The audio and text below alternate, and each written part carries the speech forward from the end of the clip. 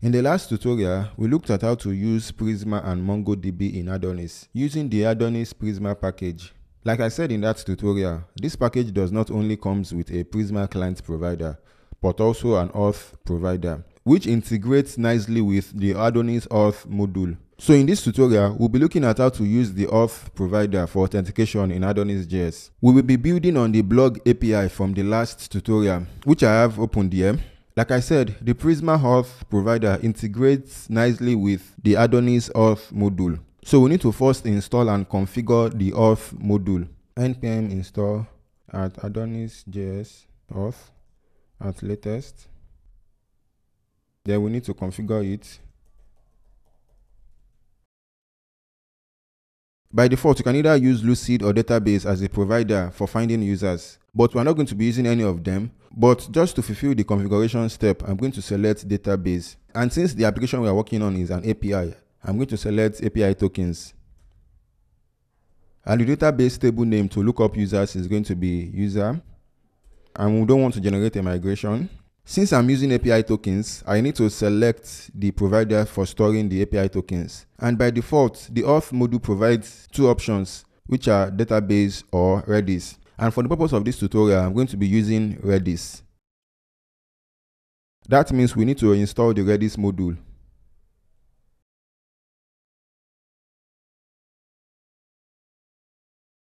While we are here, let's install the Argon package for hashing password.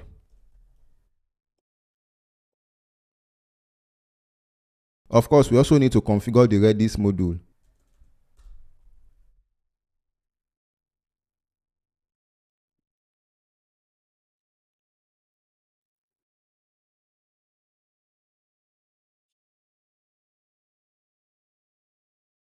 So we've installed and configured the necessary dependencies. Next, let's create a user model, and I'll do that inside the schema.prisma file. So model user, and the user model is going to have a couple of fields, starting with the user ID. Then we have name, which will be a string, email, which will also be a string, and it's going to be unique. Then we have password, which will also be a string. Then we also need to add a remember me token field, though it's not applicable for what we are building, that is the API we are building, but the adonis-prisma package requires it. Remember me token, which will be a string as well, and it can be nullable. So now we have the user model. Remember, we're building a blog and we want to be able to associate user with blog posts. So we need to define the relationship between the user model and the post model. And the relationship is going to be a one-to-many relationship, such that a user can create many posts and a post can belong to a user. So we'll start by defining a post property, which will be an array of the post model.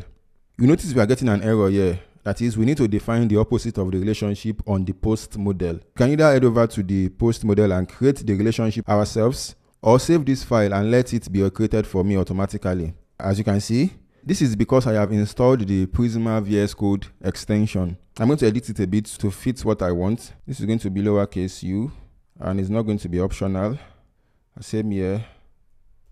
Now we have all the schema in place. Next, let's configure the Prisma auth provider. First, we are going to configure the auth contract. So auth contract.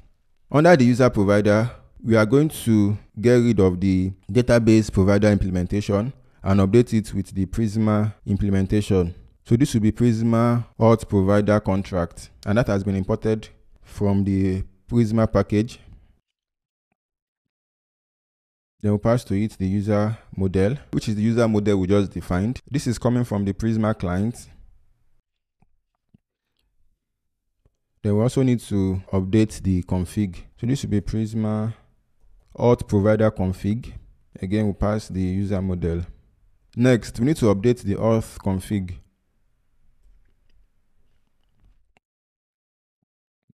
The driver will remain the same, as well as the token provider. Since we are using Redis for that, inside the provider object is where we need to make the necessary changes. So the driver here is going to be Prisma. The identifier will remain the same. The UID is going to remain the same also. Since we are now using the Prisma auth provider, there is no user stable again. So this will be model and to point to the user model. So that is all the configuration and setting up we need to do. Now we can start making use of the user model and the auth module. So I'm going to create a new controller, which I'm going to call auth controller. Then add the necessary routes, post, register, auth controller, register. Then another one for login. Let's start with the register method.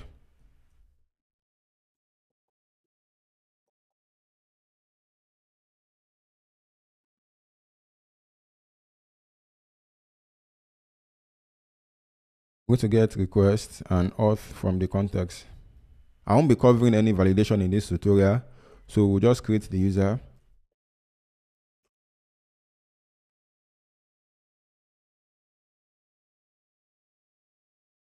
Then the data is going to be name, which we will get from the request.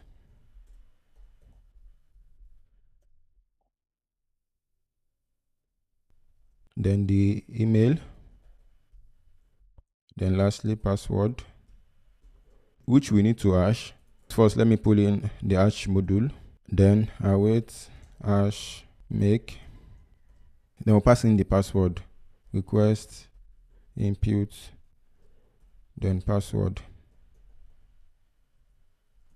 So this will create the user, which you can save in a variable.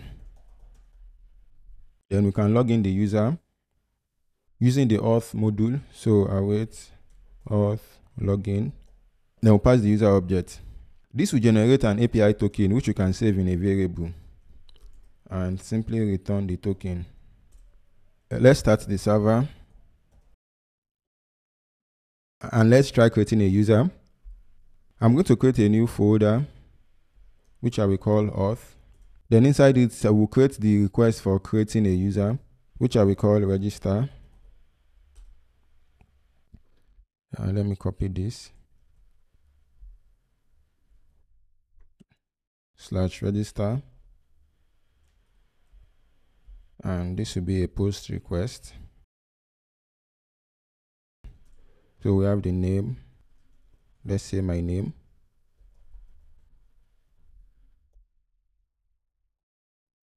And email address.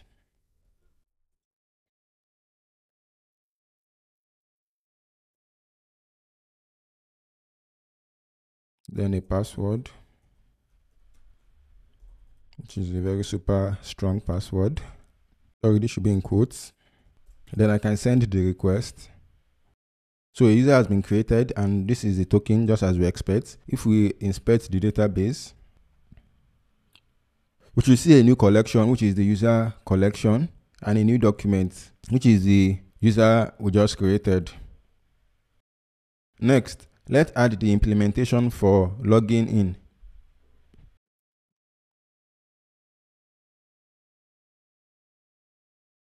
Here, we are simply going to use the attempt method on the auth module. So await auth attempt. Then we'll pass in the email, which we get from the request.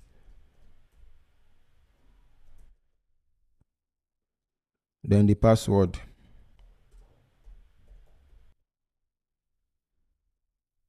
This will generate a token, so let's save that in a variable and return the token. Let's try it out. I'm going to duplicate this, and this will be login. This will be /login, and this will only take the email and password. Let's try entering the wrong password.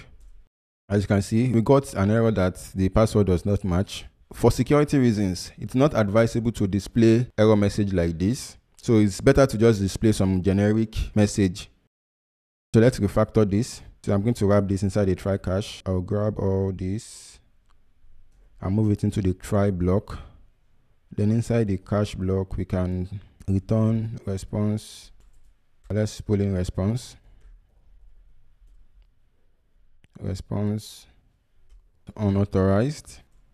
Then we'll pass a generic message along the line of invalid credentials.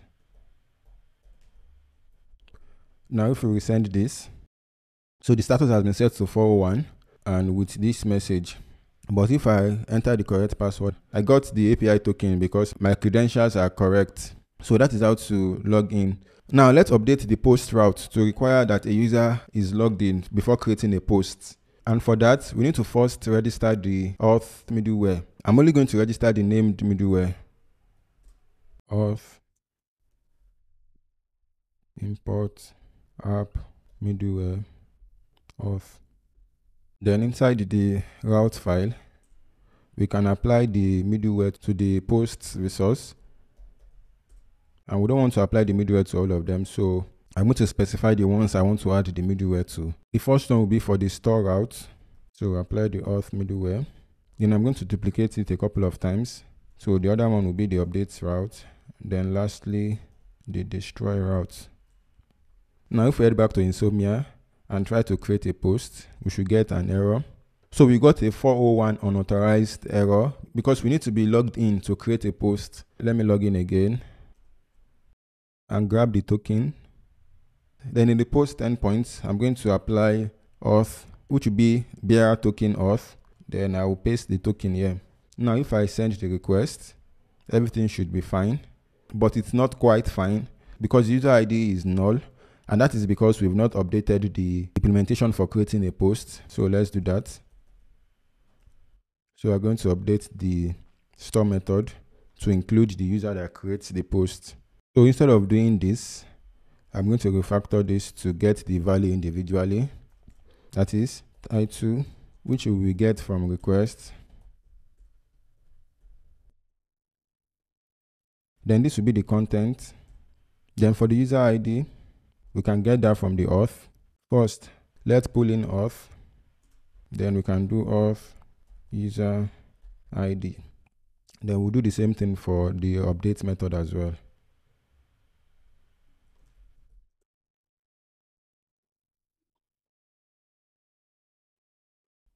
Now if we try creating another record, everything should now work as expected.